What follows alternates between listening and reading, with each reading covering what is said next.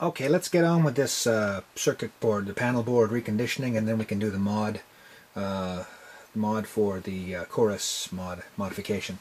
So first thing I'm going to do is I'm going to have to get these sliders out, and from what I can see here, VR3 and VR, what is this? That's the TVA rate. Anyway, I'm going to try and keep the three of them distinct. Definitely this one is not going to get confused for the others. These other two just seem to be the same thing. But just in case the resistance values are different, then I'm going to keep them separated.